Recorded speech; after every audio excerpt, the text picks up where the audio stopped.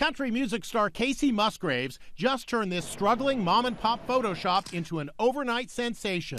The Grammy winner stumbled upon the old-school photo studio that still uses real film. Remember film? It's one of those rare mom-and-pop gems, she posted. The owner, Tom, was so adorable.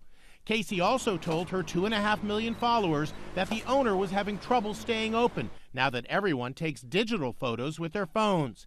Now Kacey's fans are flocking to Tom's 1-hour photo in Los Angeles to pose in front of his kitschy hand-painted backdrops. When Inside Edition visited, customer Joanne Davenport was having fun posing in front of a rainbow background. Kacey posted the Instagram yesterday, and my friend sent it to me and was like, we have to go immediately. Tom told Inside Edition that Kacey promised to help him. I help you. A lot of people call you. The next day, he says his phone was ringing off the hook. Okay.